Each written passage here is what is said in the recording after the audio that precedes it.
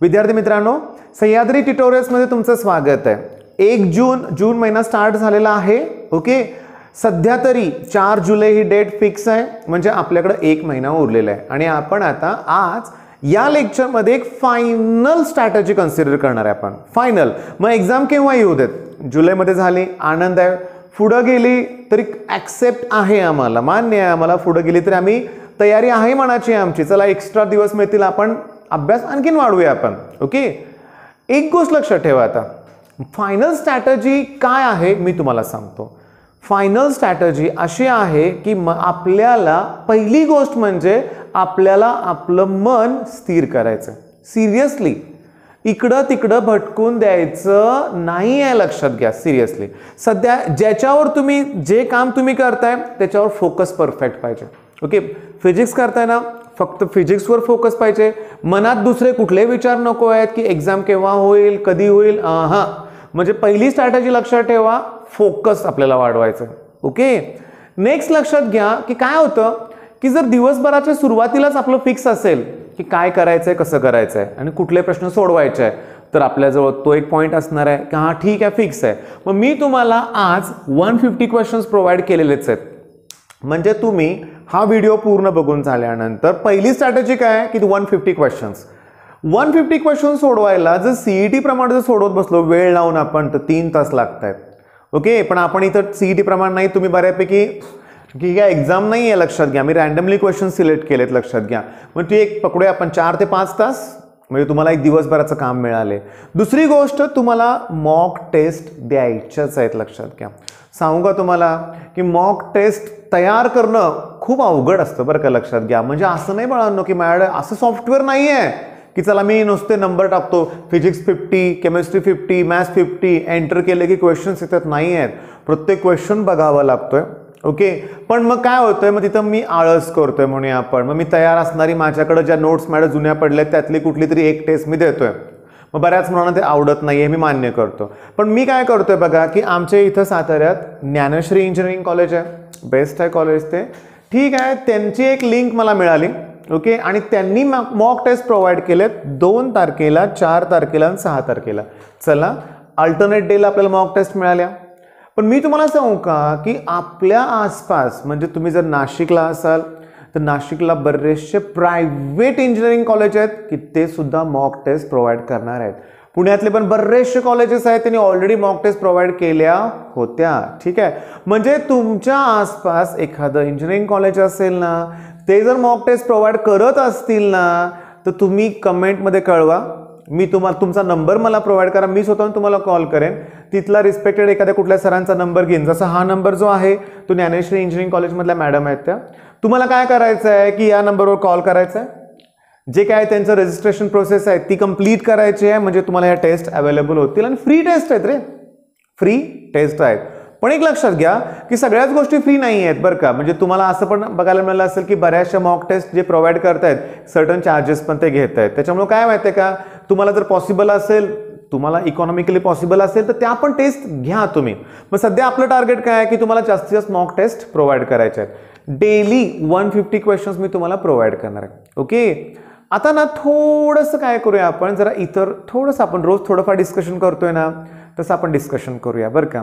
आता तुम्हाला माहिती आहे की आपण मेडिटेशन करतोय, ध्यान करतोय, लक्षात घ्या। ओके, मी माझ्या गुरु, त्याला मी माई म्हणतो, काल माईंना मी फोन केला, माईंचाच फोन आला होता म्हणूया आपण, आणि त्यानंतर मी माईंना फोन केला म्हणूया आपण कट झाल्यानंतर, ठीक आहे। त्यात बोलण्यात मी तुम्हाला काय आलं ते तुम्हाला मी सांगतो।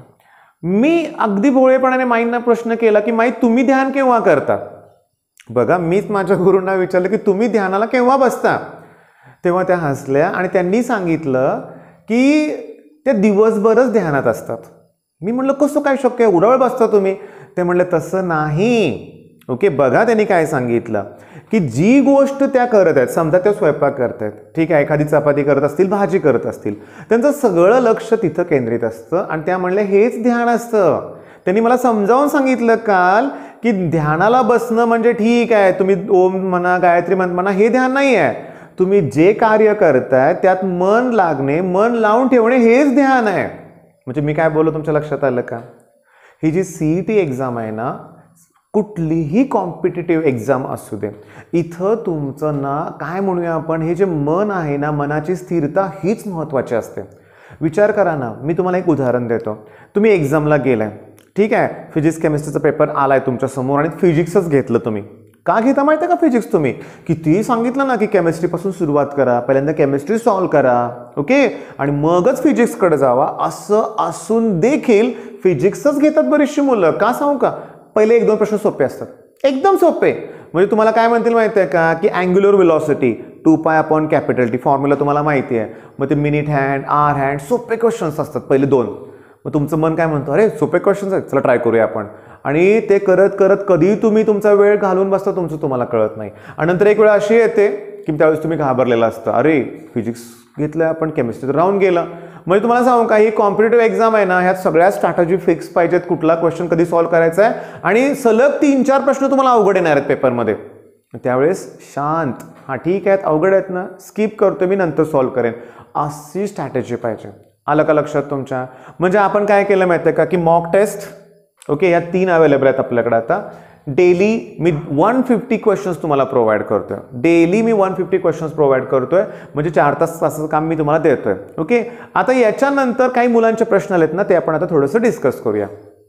आता ना पहिला जो डाऊट आहे ना, म्हणजे व्हॉट्सअपवरून मला जे मेसेज आलेत ना, त्यात सत्यम नावाचा मुलगा आहे नाशिकचा.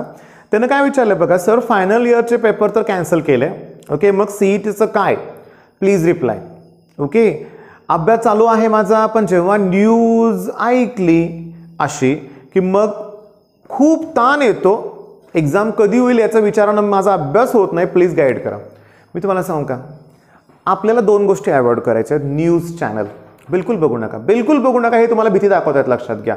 अरे जेव्हा मी लहान होतो ना, मी जेव्हा लहान होतो म्हणूया आपण, तुम्ही तुमच्या पालकांना पण विचारा, दिवसभरात संध्याकाळी ना 7-7:30च्या दरम्यान फक्त 15च मिनिटं बातम्या असायच्या, 15 मिनिट्स आणि फिनिश. न्यूज चॅनल अशी भानगडच नव्हती, लक्षात घ्या. आता हे 24 तास चॅनल आहेत ना, काहीही न्यूज दाखवत आहेत. एक छोटीशी न्यूज असते, उगाच धडांग धडांग करून किती तासभर मोठी ते दाखवतात आणि आपल्याला टेन्शन क्रिएट करतात. मी तुम्हाला सांगू का, आमचे एक रिलेटिव्ह पुण्याला राहतात बरं का, ओके, ते डेली मला व्हॉट्सअपवर मेसेज करतात बरं का, की साताऱ्यात 40 पेशंट सापडले, साताऱ्यात हे गावले ते गावले, इतके पेशंट सापडले, काळजी घ्या. ओके, मी तुम्हाला सांगू का, ॲक्च्युली मी ते मेसेज ओपन पण करत नाहीत, पण काल परवाचं न्यूज काय होती की सातारा शहर करोनामुक्त झालं. म्हणजे सातारा शहरात सध्या एक पण पेशंट सध्या तर नाही आहे. मी लगेच त्यांना मेसेज फॉरवर्ड केला, घ्या म्हणलं, आता बघा आमच्या साताऱ्यात कुठला मेसेज नाही आहे. ओके, म्हणजे मी पॉझिटिव्हली घेतो, तुम्ही पण घ्या, न्यूज चॅनल अवॉइड करून टाका. तुमच्यासाठी न्यूज चॅनल बघायचंच नाही आहे तुम्हाला, काही बघू नका न्यूज चॅनल, लक्षात घ्या. आणि मग मी तुम्हाला सांगतोय, सीईटी होणार आहे, सीईटी होणार आहे. लास्ट इयरच्या मुलांचा ग्रॅज्युएशन कंप्लीट झालं, ओके. आपलं तसं नाही आहे, आपल्याला एक्झाम देऊन ग्रॅज्युएशनला जायचं आहे. अरे मग कॉलेजला ॲडमिशन कोणत्या क्रायटेरिया देणार? एक लक्षात घ्या, मनाची तयारी ठेवा, आपलं सगळं टाइम टेबल चेंज होणार आहे. म्हणजे एरवी कसं होतं, ज्या महिन्यात रिझल्ट लागणार, जून म्हणजे मेमध्ये एक्झाम, जूनमध्ये रिझल्ट, अशा काही ठरलेल्या गोष्टी होत्या, उन्हाळ्यात सुट्टी, दिवाळी सुट्टी, ते सगळं चेंज होणार आहे, लक्षात घ्या. ओके, मग तेवढी मनाची तयारी ठेवूया आपण. आता नेक्स्ट जो डाऊट आहे ना, लक्षात घ्या, तो जो विचारलाय मुलांना मला बरं का, बघा की कसं आहे, माझा 50% अभ्यास झालेला आहे, 50% अभ्यास अजून राहिला आहे, मग मॉक टेस्ट देऊ का नको? मी सांगितलंय, तुमचा 10% होऊ दे, नाही तर 20% अभ्यास होऊ दे, मॉक टेस्ट तुम्हाला देतच राहायचं आहे, लक्षात घ्या. आता काय होतं बघा, समजून घ्या की इश्यू कसा होतो माहिती आहे का, की तुमचे हे डाऊट्स जे आहेत ना, बघा फिजिक्समध्ये सर फक्त 20 स्कोर होत आहे, कसा इम्प्रूव्ह करू? बघा की फिजिक्समध्ये स्कोर 20 होतोय ना, हा छान स्कोर आहे, सिरियसली छान आहे, एकदम वाईट नाही आहे. पण तो 20 कसा हवा आहे माहिती आहे का मला? प्रॉपर हवा आहे, म्हणजे गोळ्या मारून नको आहे. म्हणजे 20च्या 20 क्वेश्चन्स मला आले बरोबर, मग तो चांगला स्कोर आहे. कारण 30 क्वेश्चन्स आहेत, त्यात तुम्ही गेस करू शकताय. ओके, थोडाफार अभ्यास वाढवून त्यात आणखीन मार्क वाढवू शकताय. म्हणजे फिजिक्समध्ये साधारण 30 ते 40ची ब्रॅकेट असेल ना, तर तो बेस्ट स्कोर आहे असं मी मानतोय. ठीक आहे, म्हणजे बघा तुम्ही काही तशी काळजी करू नका. की आता अजून एक मी घेतो बघा, एका मुलानं डाऊट विचारलाय मला. ओके, तसं मुलं खूप विचारतायत बघा. एक डाऊट आहे असा की सर मॅथ्सच्या क्वेश्चन पेपरमध्ये, त्याने सीईटीचा का कुठला उल्लेख केला नाही, पण तो बोलले मॅथ्सच्या पेपरमध्ये 1-2 क्वेश्चन हे टेक्स्टबुक मधले नव्हते मग सीईटी सेल त्याचे मार्क्स प्रोव्हाइड करतात का? मी तुम्हाला सांगू का, क्वेश्चन जर चुकीचा असेल तर मार्क प्रोव्हाइड केले जातात. ओके, अरे पण बघा 95% क्वेश्चन ना टेक्स्टबुक मधले असतात.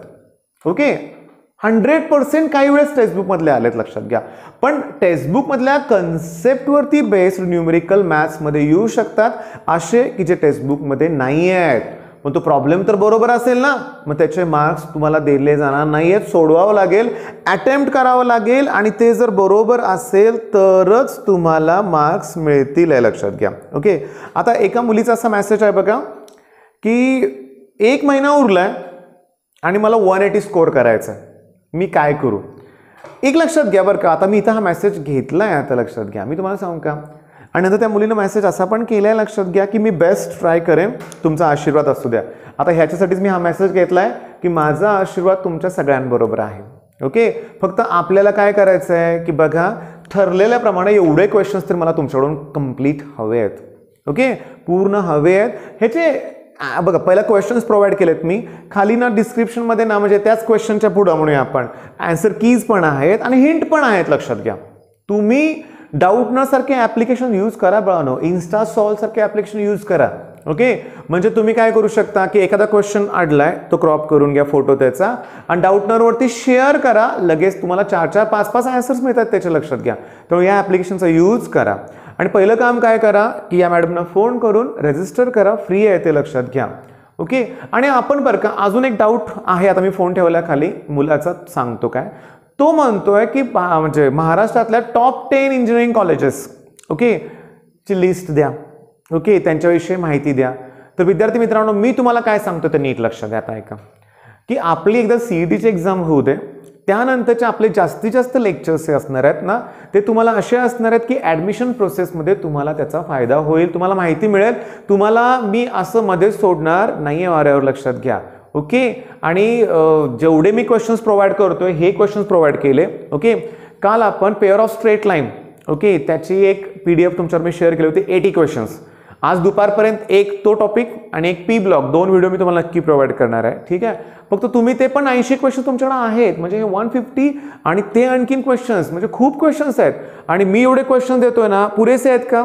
नाही आहेत, अजून करावं लागणारच आहेत.